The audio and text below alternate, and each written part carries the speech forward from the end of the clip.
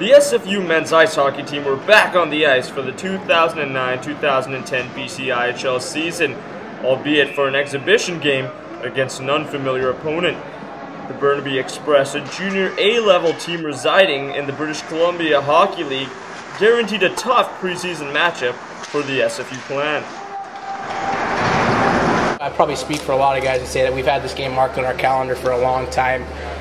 To be able to play a high-level team, a junior A team, we just wanted to be able to prove that we could play at that level, make a name for our program, and that was what motivated us tonight.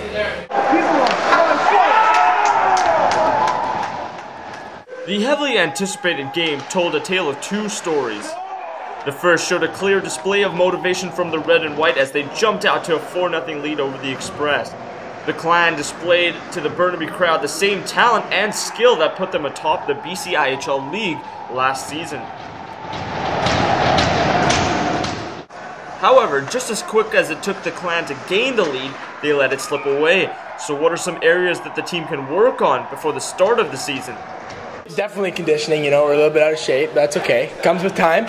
And, passes aren't as crisp as they should be, but we're doing all right. We're going to tighten it up. You can see that there were times where their aggressiveness maybe got the better of us.